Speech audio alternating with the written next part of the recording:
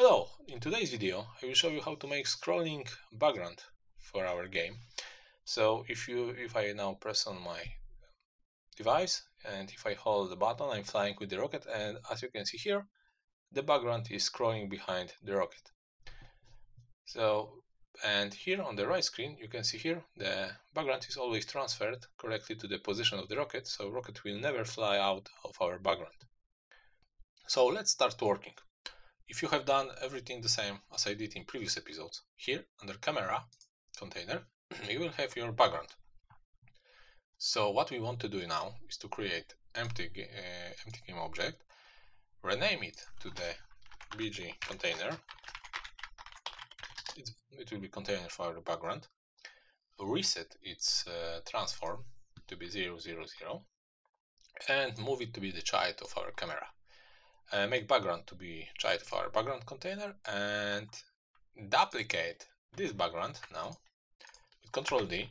Hold Ctrl to move your background with equal steps, and move it to be connected from our background, for our middle background on the top side.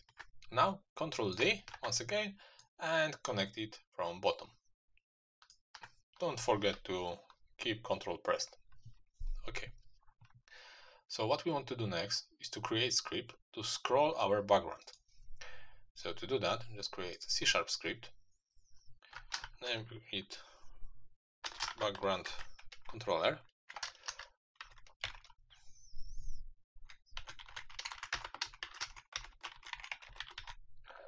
Okay, we have it now, and yeah, didn't open background controller, and we'll need 3 variables here. First one will be reference for our camera, so for our camera container, of course, public transform cam reference. So this is our reference. We want to add speed, or we want to be able to define the speed that our background is scrolling with. So scroll speed, and we need for our calculations to have our start position of our backgrounds. So right float, this is a private variable because we don't want to access the variables outside of our script. So on the start, just write start pos is equal, start position is equal to transform that position that y. So is the starting position of our background container we have here. So let's move our script to our background container. Okay, and maybe we can already create camera reference, and let's make the scroll speed like 0.01 for now. Okay, and let's make some more script. We want to update our background in the fixed update. One of the reasons is that it will be updated by equal steps, and also it will be depend on speed of our camera, which is depending on speed of our rocket, which is updated in fixed update because of the physics working on our rocket. So yeah, please make all your updates of the scrolling background in fixed update. Okay. So what we want to define is float the distance, or maybe the scroll. Yeah, this will be the exact scroll of background. This is the scroll speed. Will be multiplying our transform position to create the speed. So maybe let's call it scroll distance. So to define it better, it's the distance that we want to transform our background during the fixed update time. So it's like during the time 0.02, we want to move our background by this variable, and this variable is our reference transform position y.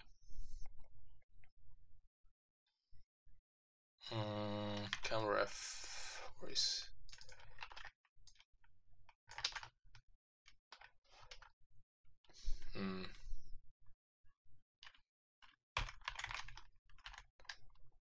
position that y, camera F, why it's throwing an error. Okay.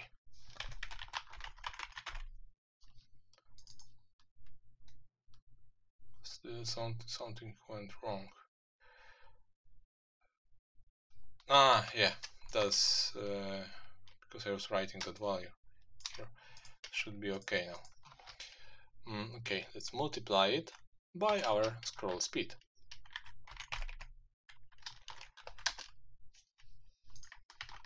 Okay, and what we do here is just transform that position. It will be change of our background position by new vector to that 2 at the new vector 2, and now on the position x, as you remember, the position x, if we mark our background, is this position, so we don't want to change this position. It will be our current position, so it will be 0. So here we can write 0, or just to be more clear, just write transform position dot x. And what we want to do now is to update our y position. So this is green arrow. So let's write start position.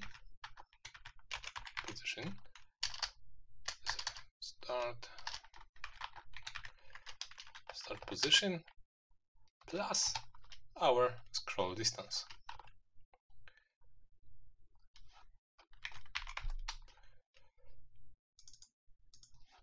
Okay, and now our background will be scrolling. So what we are exactly doing here is that we are moving our background inside our camera container game object. So if we press play now, and we will move our rocket, as you can see here on the left screen, our background is scrolling. So let's fly our rocket, and yeah, and we are outside of our background. So what we want to do now is to be able to transfer blocks of our to change the position of our background, so our background will always be behind our rocket. And yeah, I will write the function for that. It's hard to explain. It will be just transfer itself, change itself the position for the background will change its position during update cycle. Okay, so maybe let's slow it down a little bit more. Maybe let's make it like 0.01.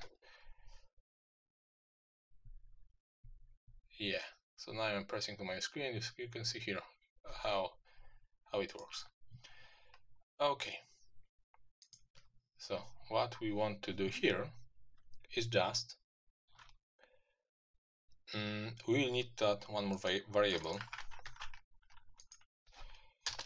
because now you don't see it probably because it's too slow, but let's make it 1 and let's press play. So if our rocket is flying, 1 is also not the best value because it will not change. 0.8. Let's press play. Here, if I fly our rocket,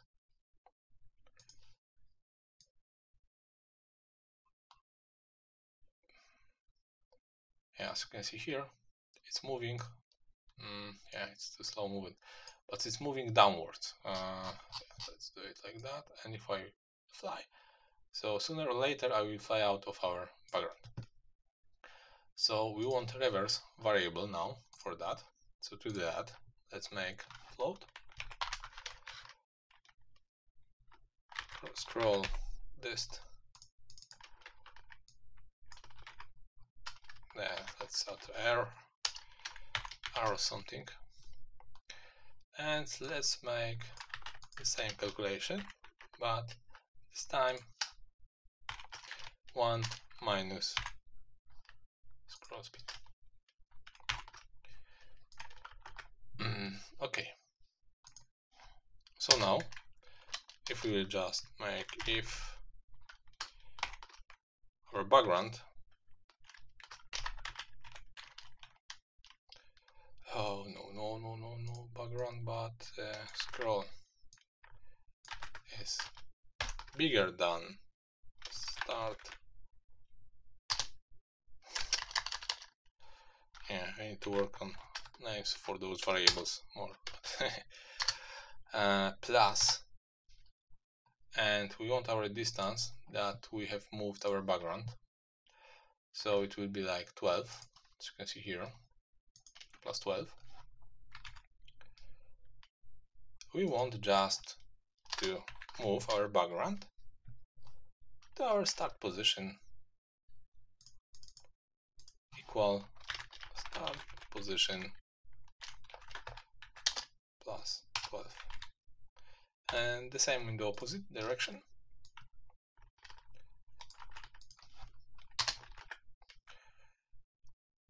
Minus 12, point smaller.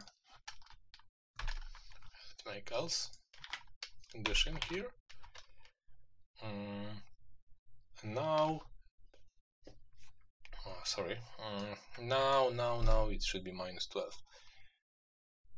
Okay, and that should work fine. So if we go to our command controller script, let's press play, and here, yeah, let's move our rocket, and you can see here what's happening. Our background is like transferred to the middle again, and it's doing happening during 1 frame cycle, so nothing is visible here. If I let our rocket to drop, you can see here how fine it's scrolling. Let's eject our rocket, and I'm flying now, so you can see here how fine our background is scrolling behind our rocket.